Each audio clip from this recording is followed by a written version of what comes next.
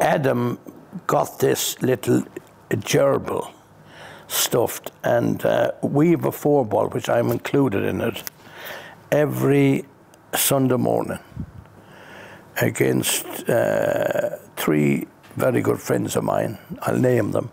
Nicky Sharp is my partner, and Jim Boyes and Les Hodges, and we play for this little fella every Sunday morning. It's just a kind of a laugh, but you'd swear we were playing for the British Open.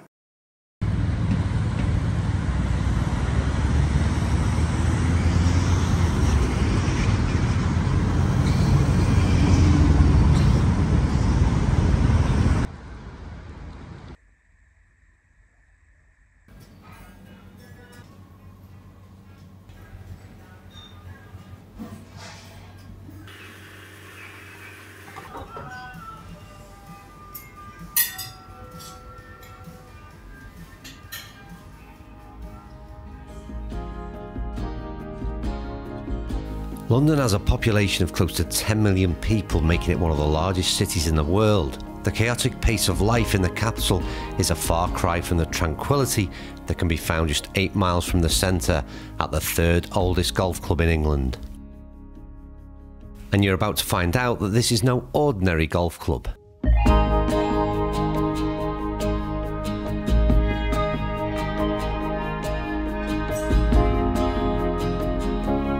We'll be taking a look around the London Scottish Golf Club, speaking with some of its members, and I'll be joined for a conversation about friendship and golf by my friend of over 20 years, who happens to be celebrating his 60th birthday, Mr. Damien Rocker. Sorry, I mean Looker. I'll explain later.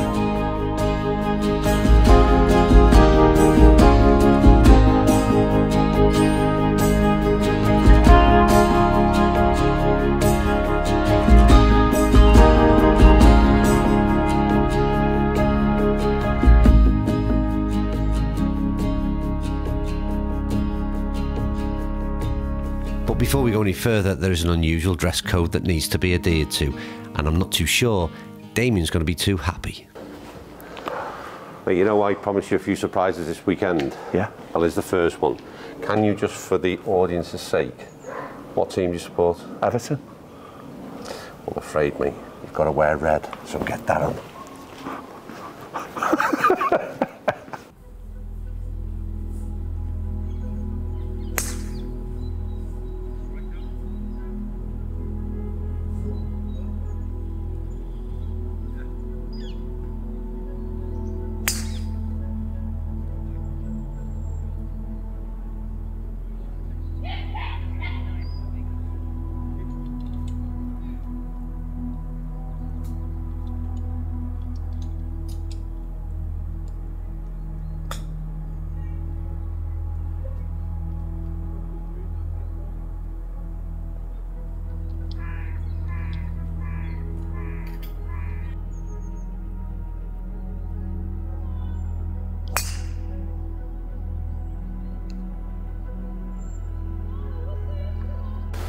So Damien, friendship and golf, we've been mates for over 20 years due to meeting when we joined the golf club at similar times. Yeah.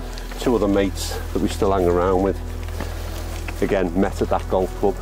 Your 60th this weekend. Don't remind me. Steve's 50th a few weeks ago, mine a few years back. And all of it has been, it's sort of almost like golf is the glue that holds it all together, you know. It's always something that you can... Because we're not members of that club anymore, are we? No, we're not there. Yeah. So, but we still meet up, and it's always golf that brings us back together. Yeah, which is great. And the friendship, you know, the friendship's a constant, isn't it? Which is important, you know, during your high points, during your low points. But by arranging games of golf on a regular basis, just to have a chat, you always feel better. Yeah. To share. Yeah, absolutely. To share what's been happening and what's affecting your families and your businesses, etc. And it never really matters how well we play either, does it? No, not at all, mate. No. Absolutely. And we do a bit of whinging, though. Oh, we do. It'd be rude not to.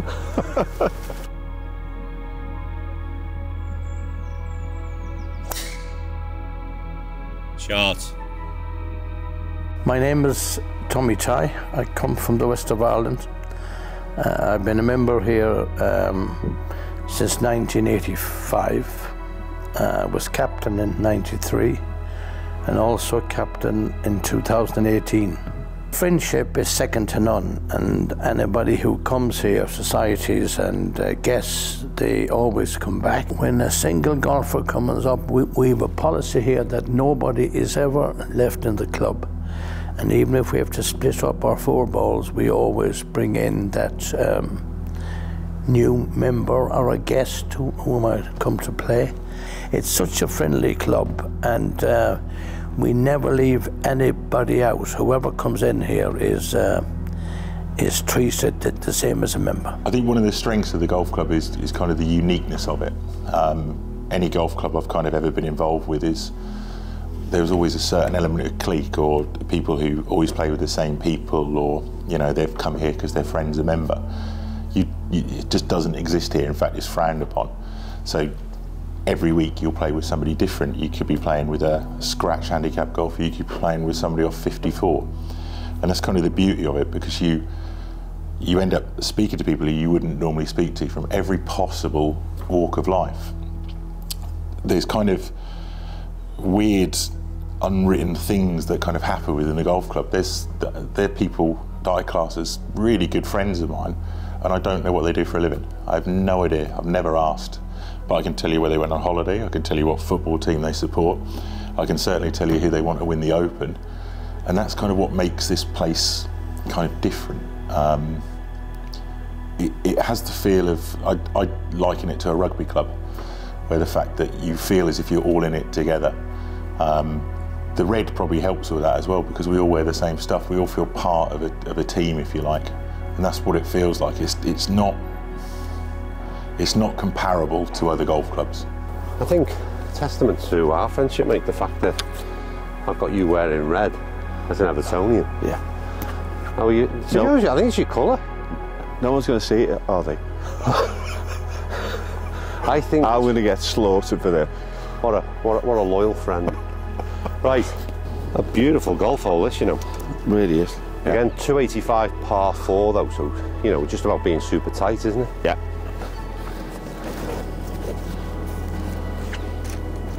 You going 3-wood? A mini driver, mate. Yeah. Which should be. Yeah. Lovely shot. Well done. Yeah, it's still doing well, this thing. Yeah.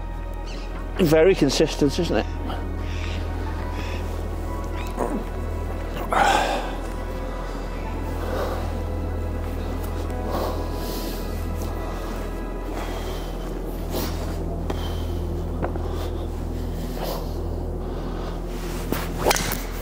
Oh, good shot.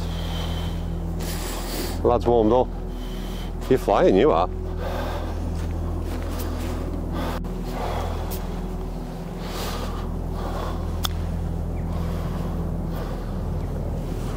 Nicely played, and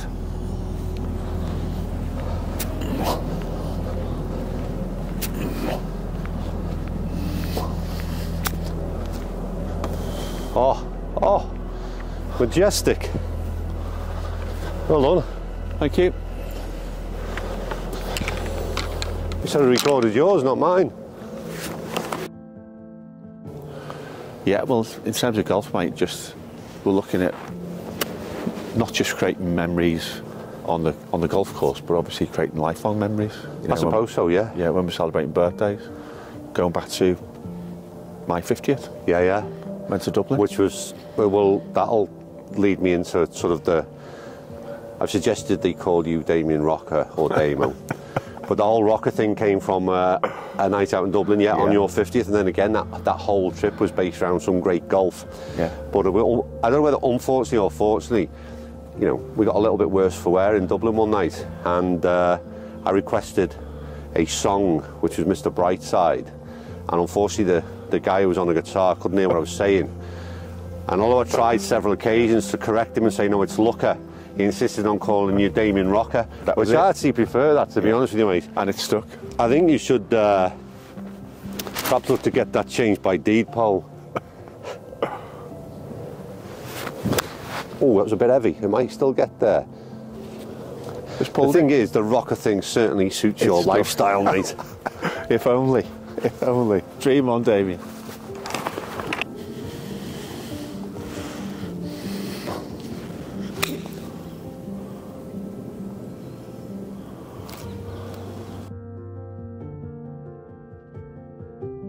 Can you believe how nice it is? End of November. Yeah. No wind, no rain. Just absolutely perfect conditions. Worth pointing out as well, dry underfoot. Yeah. And, fair dues. Did you organise this as well? I organise everything for you, mate. It's his birthday. One has standards. So 230, 240 par 3 hand. Yeah. Some really challenging par 3s in the early stages of this. Yeah, that's course. But that's the second one we've played at way over 220. Yeah.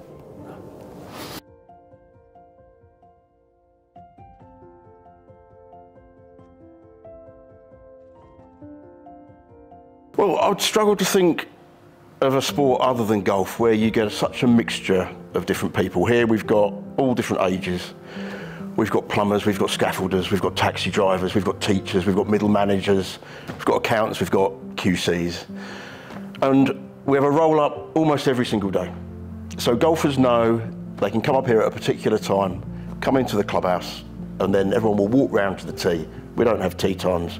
You'll pick balls out of the hat, and you've got a game whenever you want, any day of the week. And I think that's quite a special thing. The golf's important here, but so's the social side. And it means that over the years, people firstly get to know a lot of people, but then they get really quite deep friendships, as well as the laughter and the camaraderie. It's very much a place where you can belong. It's a little kind of oasis where people can come, they know they can have a conversation, and people are supported here, and I think that's something that's really quite special. I think with you being 60, I thought we better have a sit down after every 5 holes and make sure that you Thanks, mate. Yeah, I need it. We were both like competitive sports people, I think that's fair to say. Yeah. I mean, I will point out at this stage, you've played at Wembley twice. You know, we can't miss that bit out. I didn't get there, unfortunately, anywhere near it. But I think, again, golf, what interests me, as you know, we've talked about friendship, talked about memories, and it's that bit about being able to stay competitive. I don't know whether that's even the right word, but as a sports person, you've always got that little bit of something. Little bit of an edge that you want to. Yeah. You want to do your best. But as an age thing, we're knackered in terms of most sports.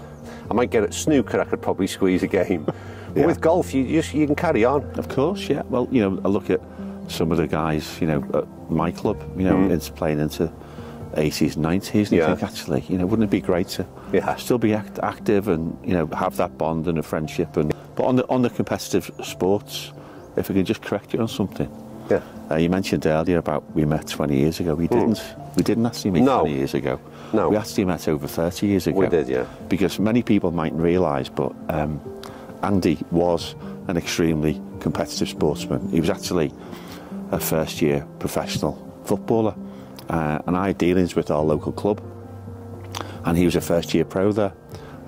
So just to clarify that for our no, you're a soccer player. Soccer player. So, but I recognised you when you invited me to your home. Yeah. Just 20 years ago. Your hairstyle was slightly different. Slightly different, yeah. In that I had some. Yeah. I don't think we're both doing very good in the hair department, to be fair. But yeah. Yeah, but I wasn't expecting a blonde curly. No. Yeah. No, many wouldn't either. No. But I mean, I think again, it's just that was purely coincidence, that chance meeting, and then, like I said, 10 years on, and here we are, mate, sat up on a park bench, reminiscing. I don't know if that's good or bad. Of what might have been. Yeah. Yeah. And like the season, we are very much in the autumn of our lives, but perhaps see ourselves as a couple of evergreens. This week's video was very different, and not having my camera woman meant it wasn't its usual high quality and the last conversation being out of focus. But in many ways it didn't matter, because hopefully the message was loud and clear. The true importance that a golf club plays in the community is very different than the debacles of Live Golf and the PGA. and is a million miles from the recent release and vulgarity of PIF payments. It really does annoy me as to how detached from reality these organisations are. Thankfully, we play golf for very different reasons. See you next week.